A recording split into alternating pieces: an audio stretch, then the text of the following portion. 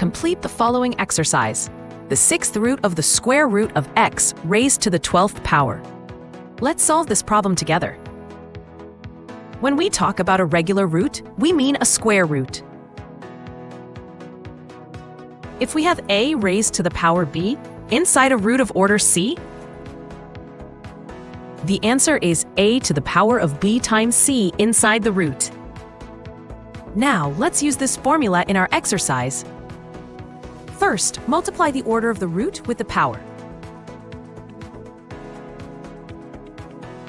Again, if it's a to the power b in a root order c. The result is a to the power on b divided by c. Let's try this formula in our example. Now divide the power by the root's order. And that's how we find the solution. Great job!